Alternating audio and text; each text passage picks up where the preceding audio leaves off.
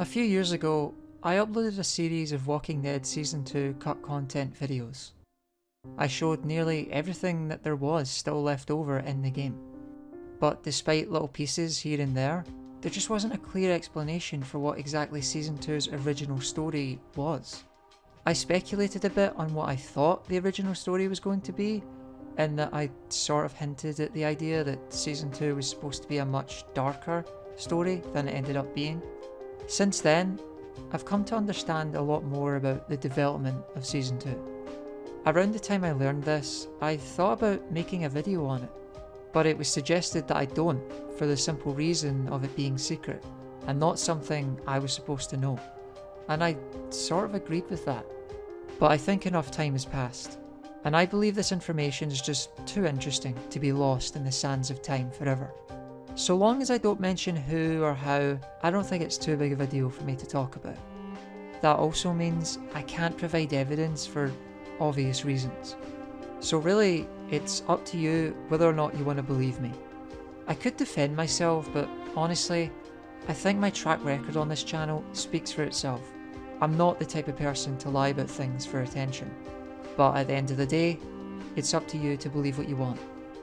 In writing the script for this video, it also made me realise that I should clear up what I mean by the original story.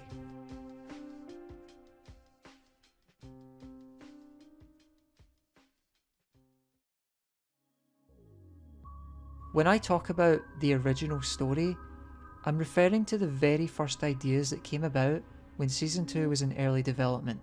That is what I'm going to talk about in this video. What you might not understand is that Season 2 went through a ridiculous couple of story cycles and rewrites. Obviously there are smaller changes in between, but as far as major revisions go, there's roughly 3. Here's a visual to explain what I mean. So here we have the original story, Script 1, or the OG script. These are some of the very first original ideas and mock-ups for what the season's story was roughly going to be. That is what I'll be discussing in this video. Back in 2013, Sean Vanneman and Jake Rodkin, two of the main people behind the first season of The Walking Dead, left Telltale to go found their own company, Campo Santo. Before leaving, they left behind a set of notes of how they were generally going to have Season 2 play out. While we don't know exactly what they left behind, what is known is that they did a considerable amount of work on the first episode of Season 2 before they left. As far as the OG script is concerned, it's important to know that it was only ever an early draft, if you could even consider it that. It doesn't mean the things I'm going to tell you about later in the video were 100% going to happen. Things could have changed as the game continued. All I can tell you is what was initially planned. The next script I'm not going to call the second script. I'm not sure if I can even count this one, but I think it's important enough to be mentioned. Instead, what I'll call it is the Brunner script. I call it the Brunner script because, from the story I was told, once the original team who wrote the first script left Telltale, the Telltale management reportedly discarded the ideas of the first script and attempted to write their own version of Season 2, thinking they could do better without the need of the original team. Clementine's most famous line, "Still not bitten," was present in the very first script of the story. But guess what? The people behind the Brunner script actually wanted this line removed, and the newer writers had to fight for it. This was something I was told years ago that was later confirmed in the commentary track for the definitive edition of Season 2. And weirdly, the "still not bitten" line from episode 1 was on the chopping block. What? Yeah. Many I heard times. that, I We heard had to that. keep fighting to keep it in. Oh my Because it God. was just seen as like, no, she'll get there in you episode fought the 5. good And it was fight? like, no, you gotta that was a big one. Where the idea was show just a flash of what she will become someone. Right. Someday, Yeah. you know. Still not bitten. Yeah. The reason I mention this is because that's the level of pettiness that the executives at Telltale were at. They thought that they could do better, and the reason Season 1 was as big as it was had nothing to do with the talent of Vanneman, Rodkin, and the other Telltale members who worked on Season 1. But instead, that it was actually Telltale the company that made it the success it was. Anyway, from what I was told, the Brunner script was apparently so terrible that they decided to just go back to script 1. It's not entirely known what this script was or what made it so bad, just that it was awful enough for them to go back to the original ideas. And that's all I know about the Brunner script. I call the second script the Dark Story script. Here's the thing. I don't actually know just how much overlap there was with both the Brunner script and this script. It's possible both this and the Brunner script were one and the same, but I'm not entirely certain. So because I can't know for sure, I'm just going to call it the Dark script, as I can't categorise it as being part of the final game. Things like the cut fishing scene from episode 1, the bear attack during the snow in episode 3, the town from episode 4, and of course, the recent cut ending from episode 5 that was revealed during the Definitive Edition commentary. These types of rewrites and changes are enough for me to have this be its own thing. The third and final script is, well, the final game and the story that we all know. Unfortunately, the content I showed off in my previous videos is from this second Dark Story script, which we sadly still don't know that much about. What the motive was for the changes are still unknown, even to me. Market testing, management meddling, it's not certain. Sadly, we'll probably never know exactly what they were going for with that script. Just think, there's a bunch of hard drives out there with all of this information stored in them. Cut storylines, dialogue, models, maps, and they'll be stuck in someone's attic until World War III. Perhaps the real dark story of Season 2 is the timeline we live in. Now that you understand all that, let's actually get to the point of the video. The original story. The original story of Season 2 was about two key characters. Of course, one of them is Clementine. The story consisted of her journey in trying to get over the feelings of guilt from what happened to Lee, seeing herself as responsible for his death. She'd be trying to deal with the harsh realities of the world, while making the transition into being sort of a badass, but a more painful version of it.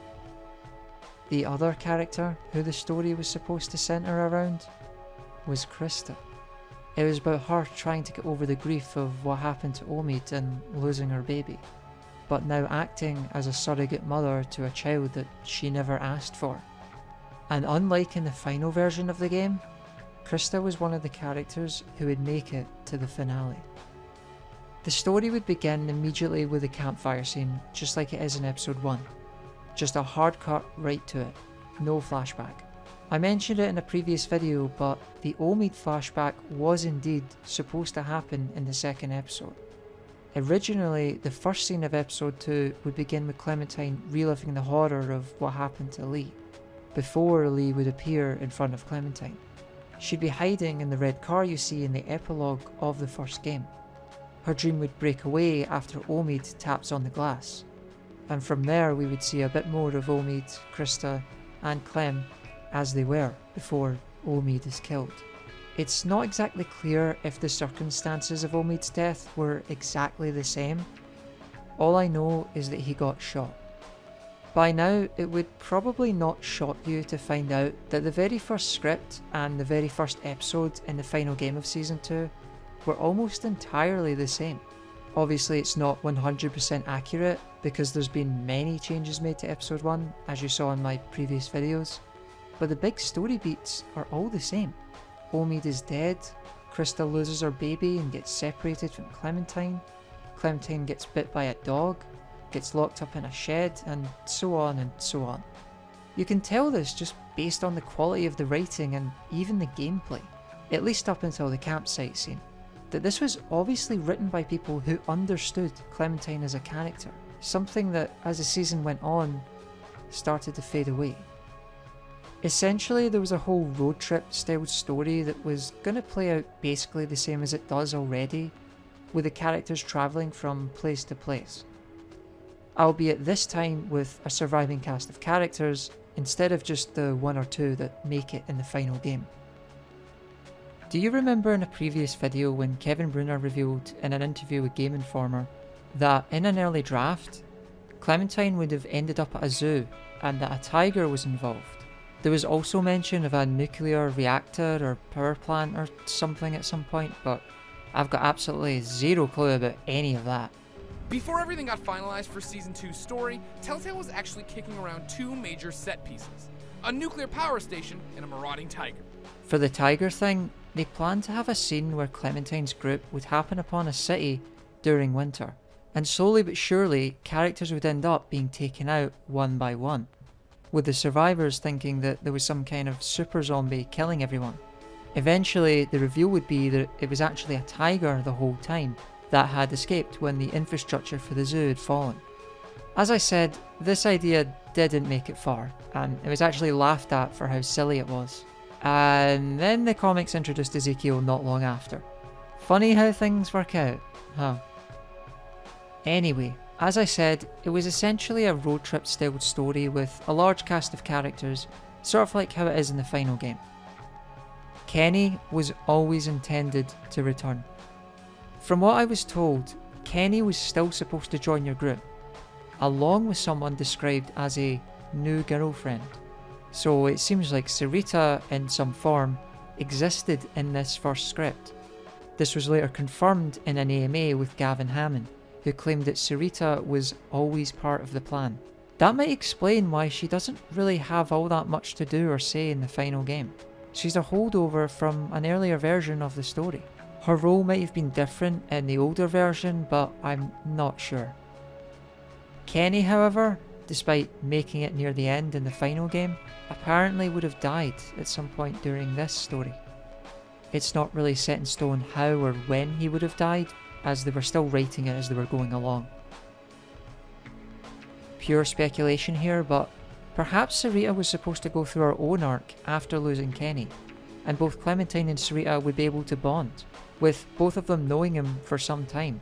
It would satisfy players who didn't like Kenny, but also for people who did, by bringing him back, at least for a short while, and giving us someone to relate to after his passing.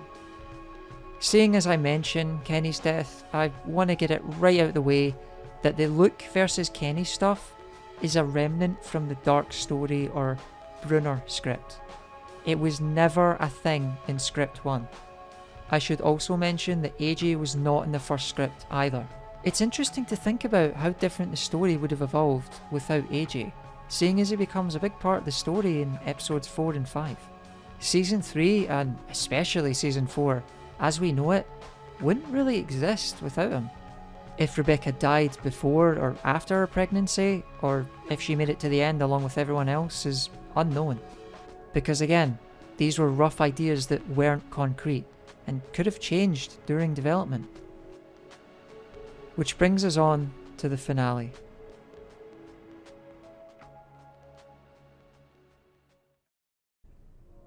Our group, two of which were Clementine, obviously, and Krista, would finally make it to their destination. I like to think Sarita would have made it to the end too. Given how they killed off Kenny, it would seem overkill to have his girlfriend die as well. Anyway, the survivors would end up at this community, which was probably an early version of Wellington, and each member of your crew would have an interview to see if they would be allowed in. I guess it would have been similar to that one episode of the TV show. However, this community was a bit different, as they operated on a kind of two-caste system. Given that Clementine is a child, the community wouldn't know what to do with her. She'd be given the choice to be part of the higher class, whereas her group would all be sent to the lower class, and would be treated really poorly.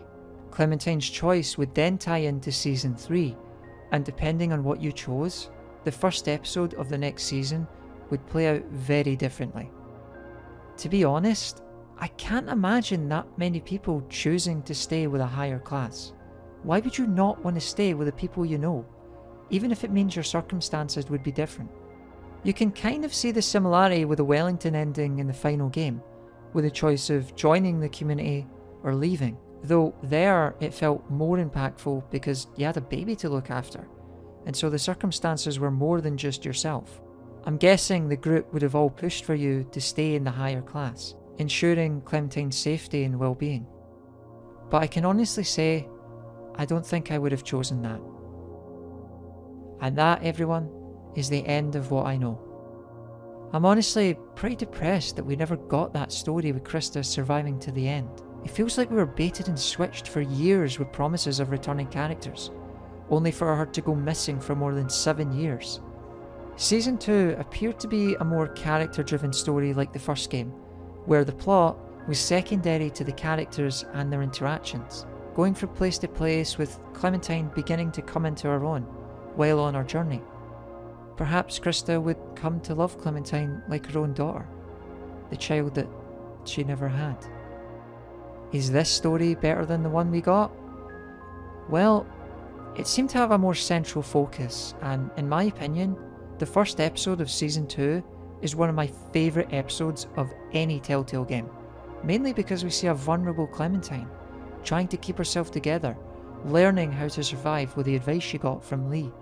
It's arguably her darkest moment, and the first time she acts entirely alone. On the other hand, it's hard to imagine how good the whole season would be and if that level of quality would have been the same. I suppose at the end of the day, it's not really important if it was better or not, because it's not the story we ended up with. But for me, it's always been something I've thought about. My hope was that one day somebody would data mine the games and it would all be revealed. Or maybe a next Telltale dev would just spill the beans completely and tell us how it was supposed to go. But that didn't happen. Around episode 3, something clicked with me. Something was off, like this doesn't feel right. That feeling only got stronger the next 2 episodes in, and it got me wondering what the hell was going on with this game's development.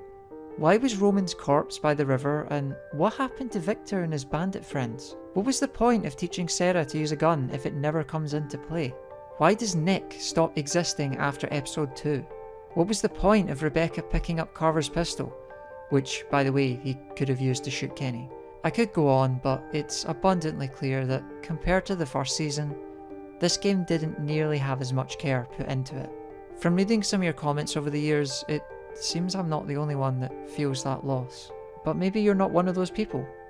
Maybe you're okay with S2 and A&F as they are. Maybe you're just curious as to what didn't make it. I do want to say though, Season 2 is not the worst game ever. I'd even say that I like it. It's my second favourite season after the first. It's like what Dennis Lennart said in the Definitive Edition commentary. There's a lot of good pieces in Season 2. It's just that not all of it came together. And looking at the things I thought was done well, it makes me appreciate what they were able to do with how little time they had to work on the game.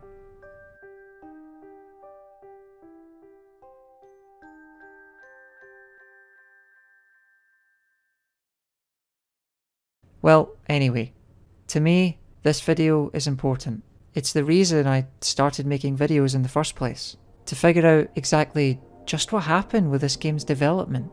The answer is not exactly what I wanted, but it's the closest I'll ever get to it. Thank you all for watching, for nearly 8,000 subscribers, for supporting me, liking, commenting. It really means a lot, and it's pushed me to continue to make videos. That's all I have to say for now. Thanks for watching, and I hope to see you soon. Peace.